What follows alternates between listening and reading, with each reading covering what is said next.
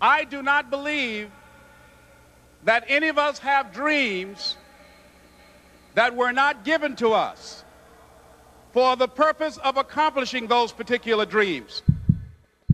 And I want to share something with you that has changed my life.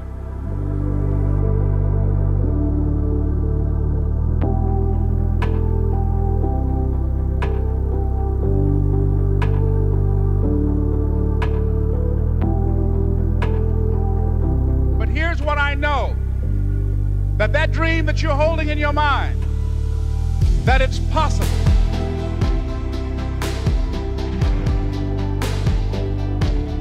See, sometimes we can't say, I can do that.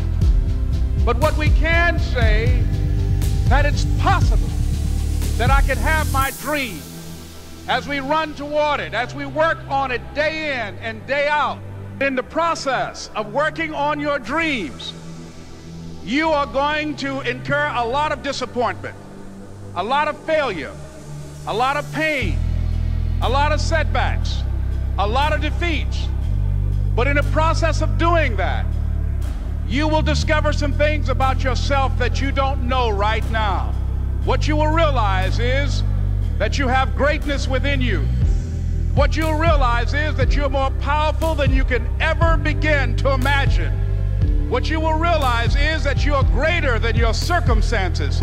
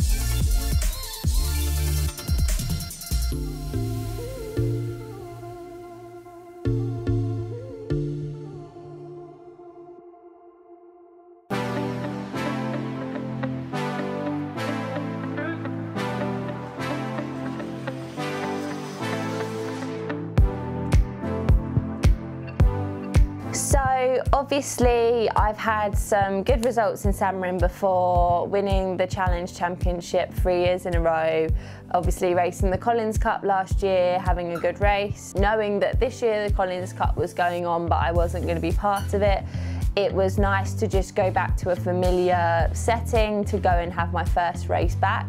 And there's a chance to win a world title on your comeback race. So it felt like a really good motivation, and that was kind of an easy reason to feel like, you know what, I'm gonna put myself out there, see where I'm at, and do it in somewhere that I actually love to race.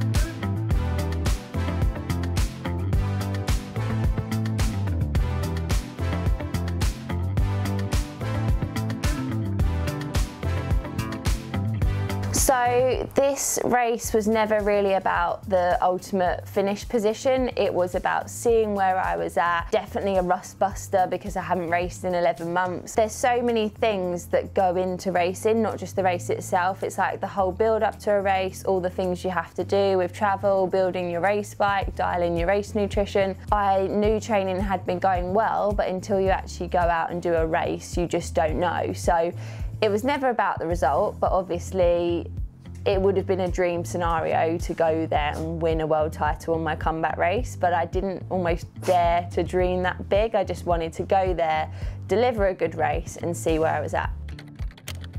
So I'm doing a long ride today, all on the indoor trainer, mostly so I can practice nutrition easily and just see if I'm comfortable in this bike position. And then we can take it outdoors if it all feels right. It should be fine. I've been riding on this for years, so yeah, so basically my day is gonna look like this all day long. So excellent. Coming in, yeah, flex. I just wanna win, yeah.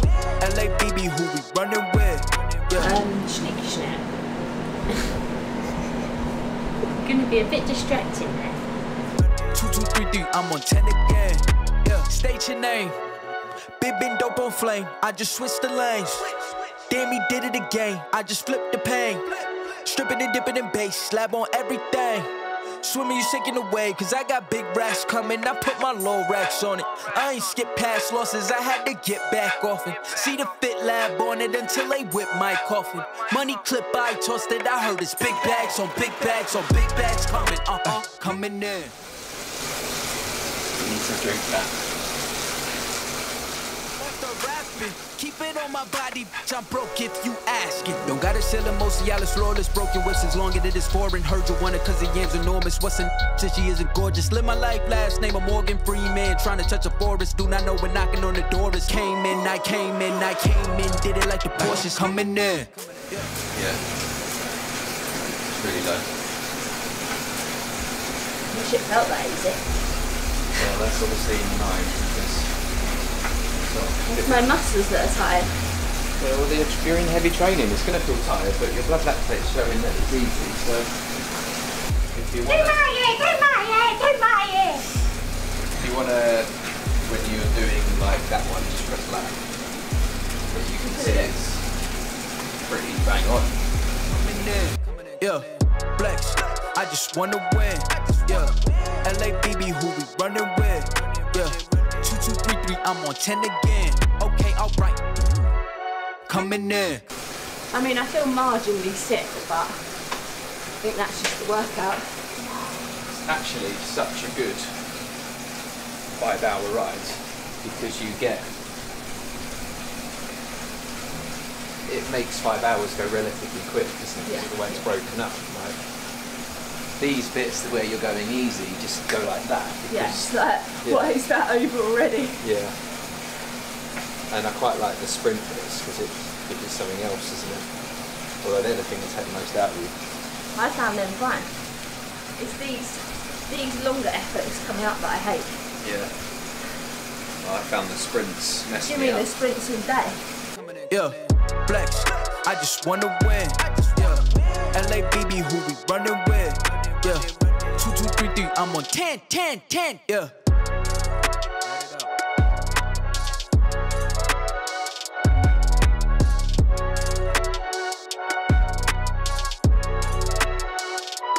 Very good session. 3,500 calories. Oh, better eat 7 pizzas then. Definitely have a shower, then have a whole 500 ml of Electrolyte. strong electrolyte, then eat. Oh, Done it. Smashed it. that was out of order.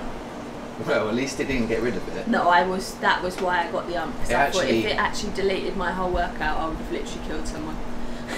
I'm actually really happy with the session. I just have OCD and want to complete every workout perfectly. So when technology doesn't work or iPads overheat from the sun, I get very annoyed. Literally 4 hours and 49 minutes into your 5-hour workout and your iPad decides to overheat and you've got like 11 reps left and you know you're going to smash it and finish it, and then technology takes it away from you. That session makes you feel like you've done an Ironman, That's the point. but you've just done the bike part. That session is designed to make the bike part of the Ironman feel easy. Ask April. She's done it about 6 times before. She kept asking for it. I was like, okay, you want more? Because she was like, Well, she absolutely smashed Roth, so She did, yeah. She said, well, what did she come 9th overall? 9th overall, including the pros. There you go. That's what 6 of them do to you. Oh! Hit flexors. Completed it, mate.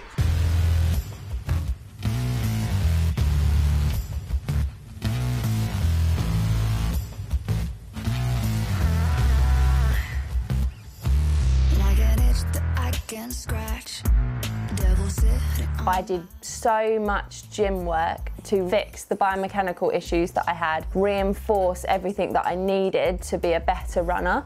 Then started with walk running, which was amazing because I was back doing some running, but at the same time equally frustrating. That was quite tough, but once I kind of progressed past that and was back to doing continuous runs, that was quite tough as well because I felt like it was really, really difficult, but I was really, really surprised how quickly I started to feel good running again. And obviously all the running to begin with was just slow and steady. But then we started to bring in some intensity only a couple of weeks before this race, and actually I just couldn't believe how quickly things started to come back, which was why it was a fairly last-minute decision to go and do this race. It was never actually on our radar until we started to see glimmers of hope and think, you know what, I might as well just go and race and see how I feel. And yeah, I was obviously quite surprised with how well it did go.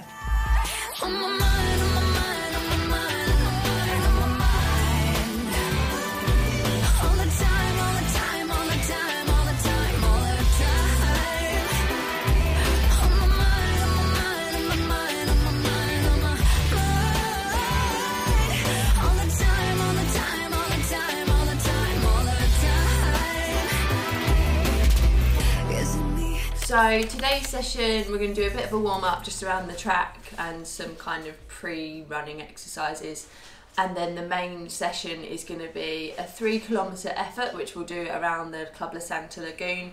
Then there's a 400-metre easy, so we'll just jog around the track easy, and we're going to do that 3 times, and then there'll be a cool down at the end. It's not like super hard, it's probably only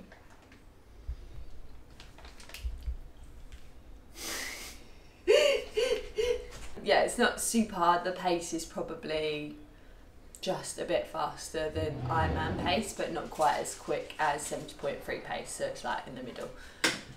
Yeah, so we'll see how it goes. Last time I did this was actually last August when I was in really good shape and I did it in carbon shoes, but today I'm going to see how quick I can run in non-carbon shoes. So we'll see how it goes.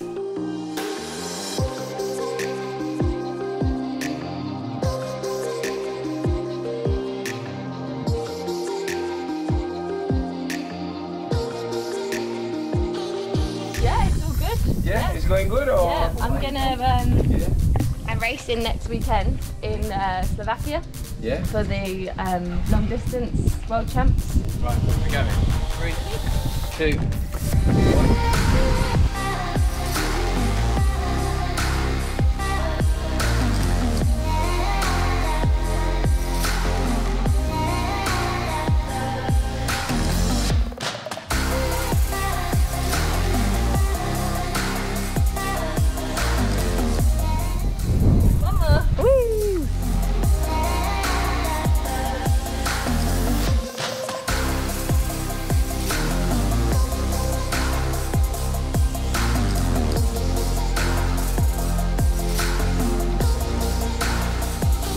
The last couple of weeks I've been able to do some really solid work. I've been based out in Club La Santa in Lanzarote, just putting in some good mileage, seeing some really solid sessions, particularly on the run where we started to see some speed coming back, which really, really did surprise me. So we were able to compare to this time last year, and actually I was almost matching those sessions, but last year I was running in carbon shoes and this year I wasn't. So I was like, this is actually looking really, really good. My form and my technique is better, the toll on my body feels less, my recovery was good after doing these sessions, and all of that led us to think, you know what, this race could actually go really well, but we're not going to hype it up, we're just going to see how it goes.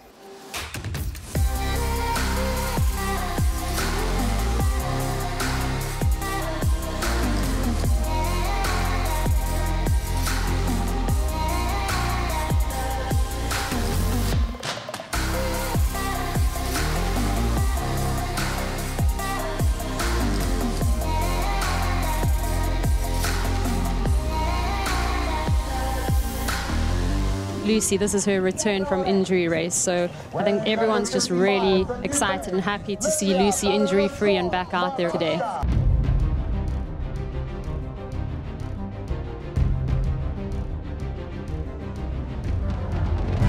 The comeback trail of Lucy Charles-Barclay.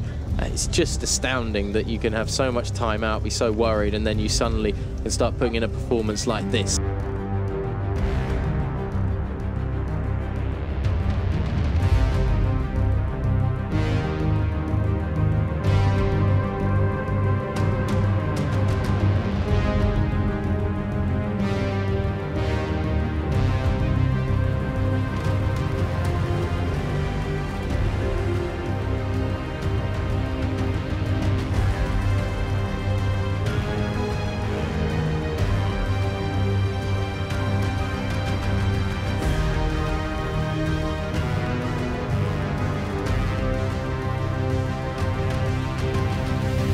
Actually moments where I was a little bit emotional before the race, because I was like, I need to just take this in for a minute. Like, I'm back doing what I love doing. And 5-6 months ago, when I was told I had a stress fracture in my hip, they said, look, Lucy, you need to focus on next year, like write this year off. And I didn't want to do that. I wanted to kind of dare to dream that I would be back on the back end of this year. And so actually standing in that transition area, being like, I'm gonna race today, like let's just make sure you soak in every minute of this. And I just had a smile on my face all morning, so I think that was just really, really positive to know that I'm doing the right job, like I do the job that I love, so that was really, really special.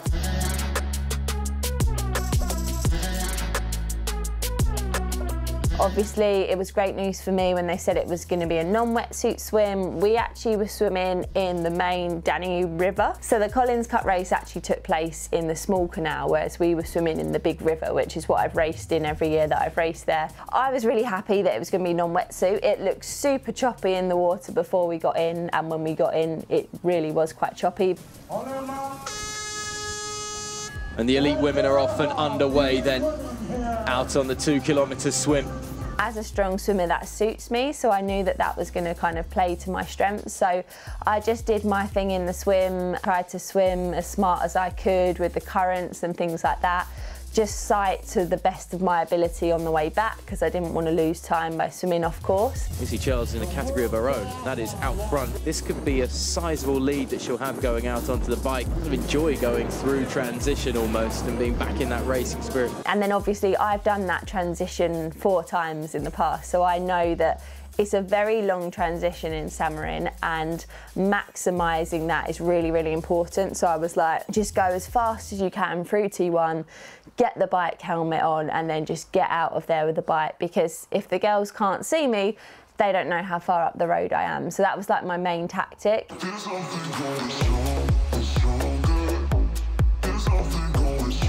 And then I knew on the bike that we were going to have a really strong tailwind on the way out, and then on the way back it was going to be a headwind. So my tactic was always get to the turn with some reserve and then try and push into the headwind as much as possible.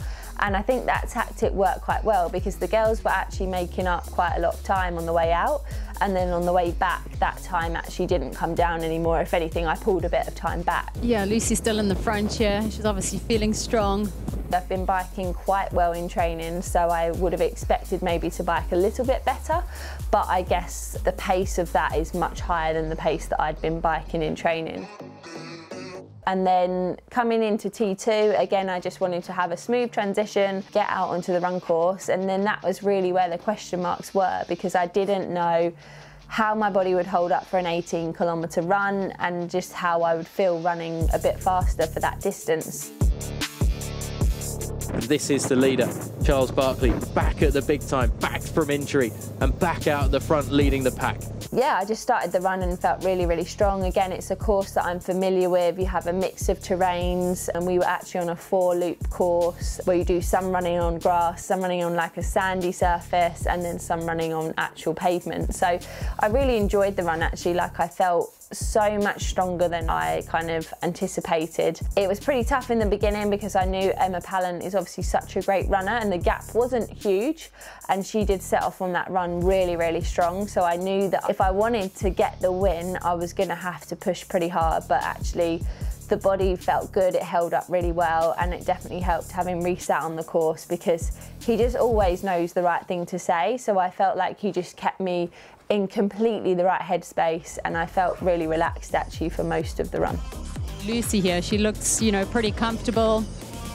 Anyone who follows Lucy on her social media channels will know how much she's really put into rehab to get herself back into this shape.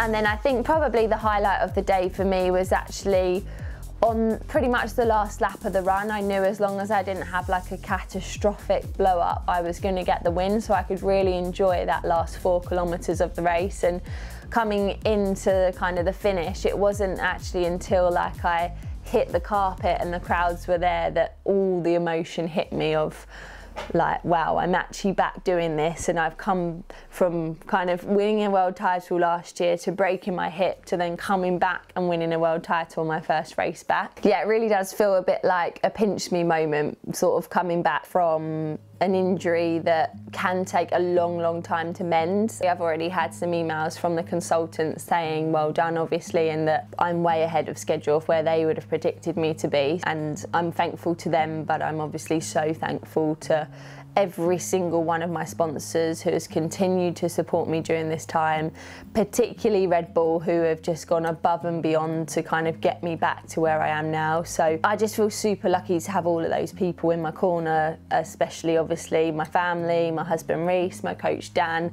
my physio Michael, all these people that have given above and beyond to get me back to here. So yeah, it really is amazing to be back. Look at the smile on her face through one of the worst moments in her career to being first in the world at long distance.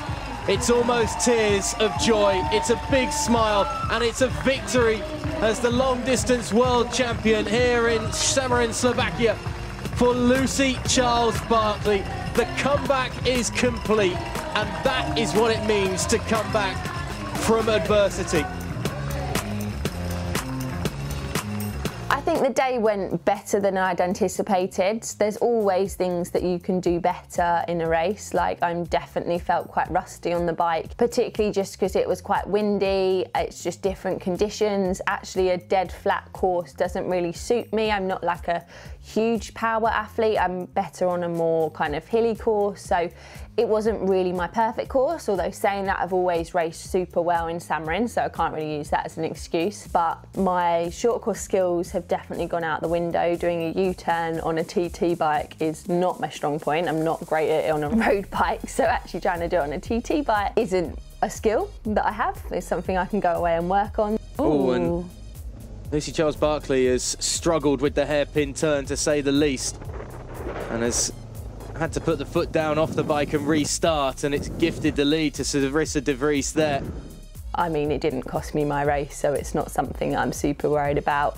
I think tactically I raced it really well. I did what I normally would do, but I also kind of just stuck to my own race plan and raced my own race. So the run went better than I'd anticipated. My nutrition went really well, which is a big thing that I like to test when I'm racing. I find you're not always training at the intensity that you race, so to actually test nutrition in a race environment and it works is a really big tick. So super happy with that. But the long distance triathlon world champion for 2022, Lucy Charles-Barclay.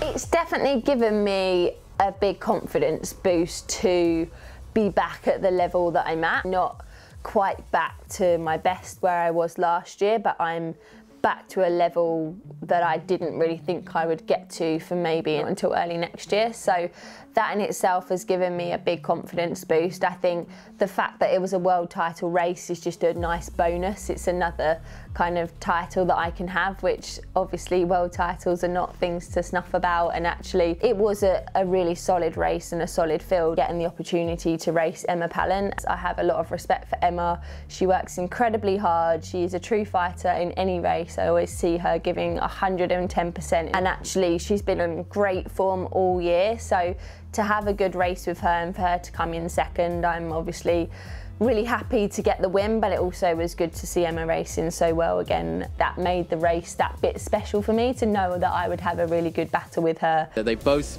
had and wanted to make some sort of statement here that they're people that aren't to be overlooked, particularly when adversity is thrown in their way. And to get 1-2 for GB is obviously really cool as well. And to fight back and to come back, and at the first time of asking, to put on that level of a performance.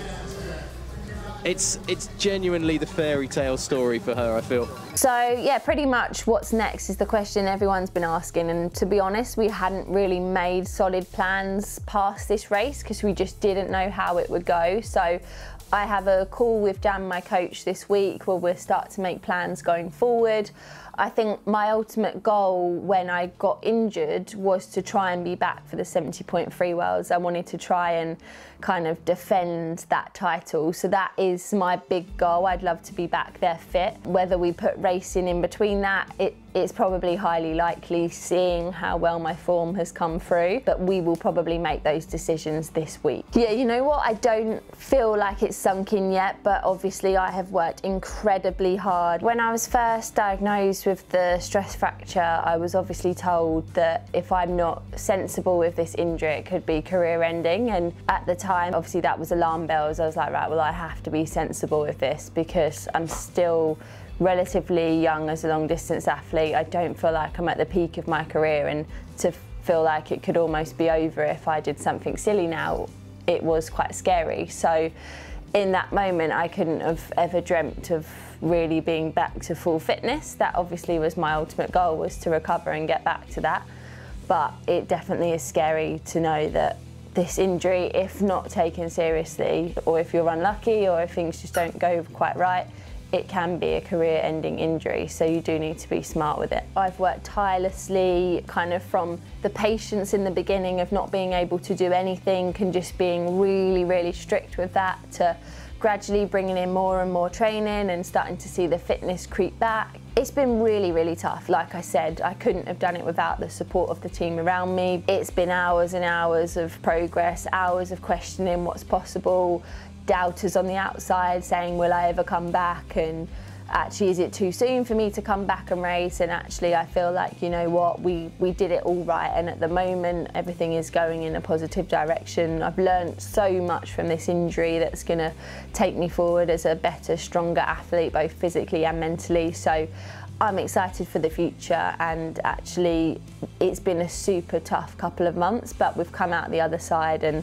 things are better for it. So yeah, they always say that the comeback is stronger than the setback, so I definitely would agree with that. Okay, as part of this video, we have teamed up with Ceramicspeed to do a bit of a giveaway for you guys. So you could be in with the chance of winning a Ceramicspeed oversized pulley wheel aero, just like the one that I used in Slovakia in my comeback race. All you have to do to be in a chance of winning that is comment below your favourite piece of aero kit and why, and we'll be selecting one lucky winner to win that piece of kit.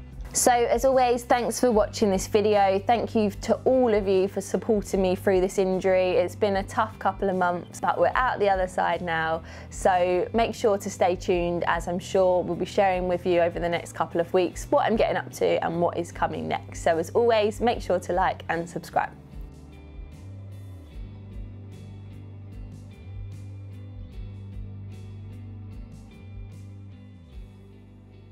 This kind of injury, like I was